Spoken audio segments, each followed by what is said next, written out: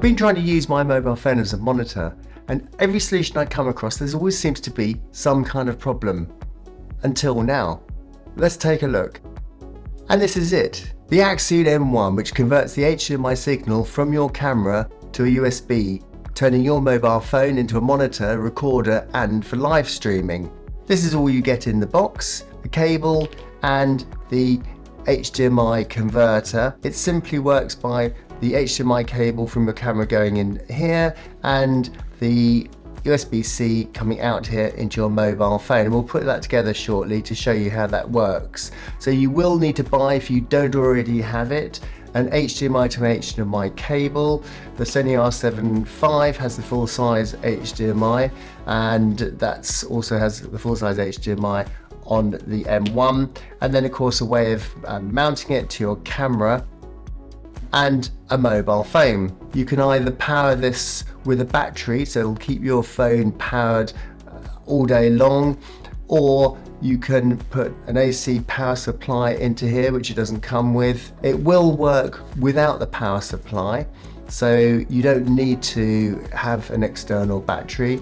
You can fit the NPF batteries on the back. I've only got some large ones here, and they just click into place and that just slides across. It all seems rather sturdy. It is made of plastic, but it seems quite a high quality plastic, quite solid, quite nicely made. I've seen other reviews and they're like, it's a bit plasticky, it's not metal, but then it's going to be heavier as well, and half the point of this solution is to have a nice light mobile kit, so I'm okay with that. And then on the other side here you've got the USB-C out, and then you've got an on-off switch there, which is, if it's switched on, it will be sending power to your mobile phone, and then it's got the battery indicators there. But as I say, it will work without being powered, but it will take power from your mobile device. I've been looking for something like this because I wanted to be able to use my mobile phone. I mean, you've got a high quality screen,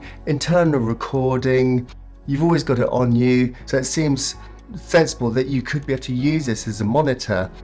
Also, I like to travel light. Often I want to use my motorbike, I want to shoot into town, take everything in a rucksack and still be able to produce high quality video content. Also, I was looking for a device where I could be doing screen recordings and record the menu of a camera for tutorials and things like that, which this will do.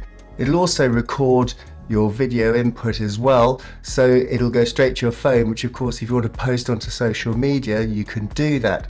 Just a thing to note though, that might be recording in 4K, but this will only take 1080p, so if you're recording onto this device it will only be 1080. The other problem I found with uncabled solutions is that there's a latency.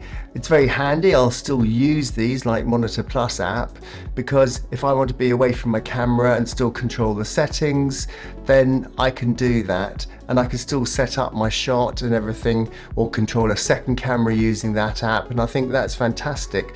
But there is definitely a latency, and there's many things you can't do that you would with a professional monitor, which this will let you do. This setup is for Android phones. They do a different device for an Apple phone, so you would also download a different app.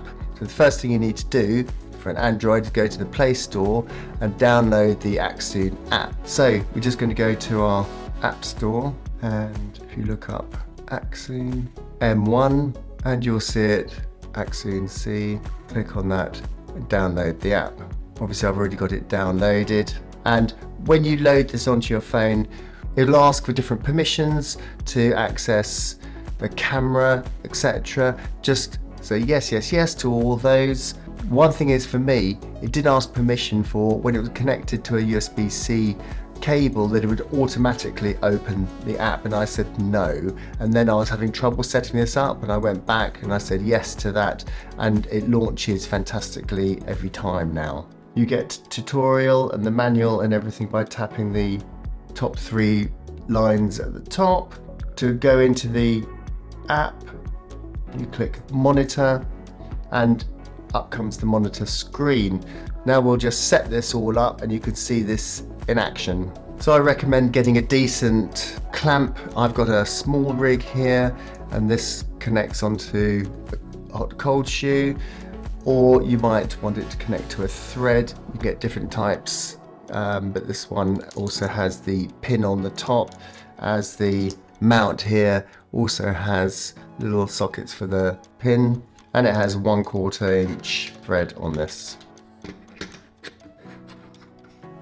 And I'll connect the HDMI cable here. And I particularly chose this phone because it's a 4K screen, so it's going to give me crystal clear image.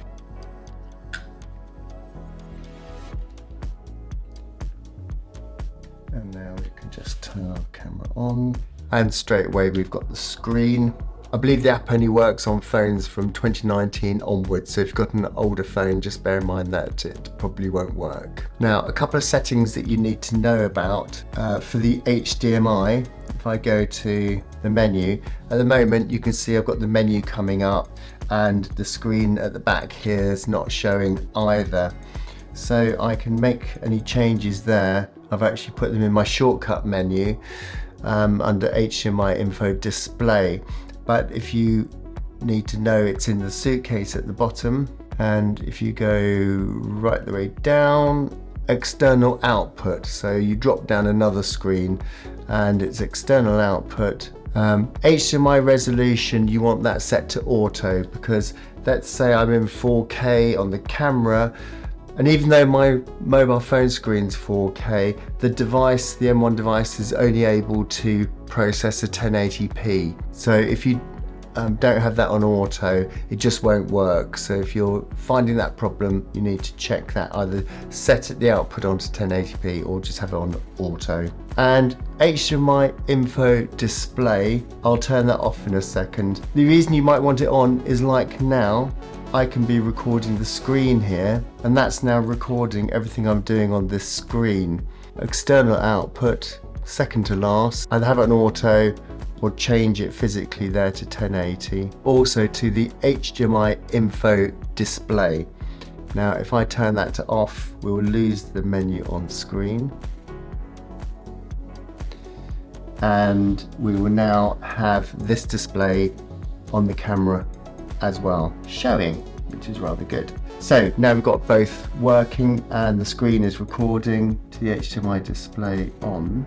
You'll notice I'll get my focus points as well, very much like the Ninja Atmos would be doing. We can now just look at any latency on this, and you can see on both screens they're happening in real time with each other.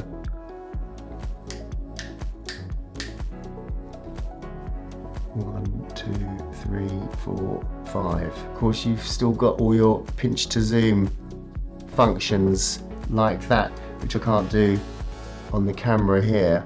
And so if I was to put it into manual mode, as you can see I'm losing focus there, I could zoom in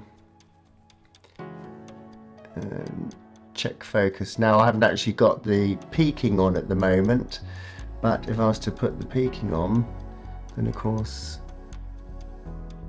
I can make sure I've got my focus nice and sharp. So now, just to go around the screen, let's have a look at what we've got here. But that will take you back to the main menu where you can see the manual, etc. If you touch this little arrow at the bottom here, this brings up the settings for all these functions along the bottom, and essentially this will be turning black and white. They're greyed out until you touch them, and then they'll be coloured at the bottom. Now you can tap on these and it will bring up more detailed adjustments that you can make. So for example, we've got this set here. This is the histogram, and we can have it at different places. So we have bottom left, and you can drag a slider and have that showing more faded in or not. You have it in Luma, so you can really make it how you want it. If I touch on the outside, it goes, it comes back up, and then I can look at my waveforms here, and if I touch this again, you can see it comes up here, and then I can look at different adjustments along here where you want it positioned, and this is where you can load different LUTs. So if I was filming in S-Log3 and I wanted to preload a LUT into here so I can see what the final look would be like, you can put that in here. Zebras, false colors. Here you can change your aspect ratios. You can squeeze for anamorphic lenses. Kind of crazy. And I like this, you've got audio settings here as well. And now I've got grid lines, all the options here, and hide some of these options. If you hit this plus button here, then you get all the options that come up here, and there's a little screen, and you can add or remove these and turn them on and off from there. And you can change your bitrate there for live streaming. Tutorial gives you more little video information. So I think this is absolutely fantastic. I'm really excited about using this in the field, and I'm looking forward to creating some more videos on this so I can show you how it's been working for me and give you some feedback. But I think for £88, $88, it's a real steal. It won't quite do what Ninja will do. It won't record 4K, 8K onto the device, and won't work with different codecs that you might need for professional filmmaking. But I think to have the ability to just run and gun and to be able to frame up your shots, make sure the exposure is good, the pin's sharp, the images, you can zoom in and check focus on a lovely big screen like this. I think it's an absolute win for the money. So I thoroughly recommend it. I hope you enjoyed that, and I hope you got value out of that. And if you've got any knowledge to share, please put it in the comments below, and any questions, let us know and we'll try and answer them. And I look forward to seeing you in the next one.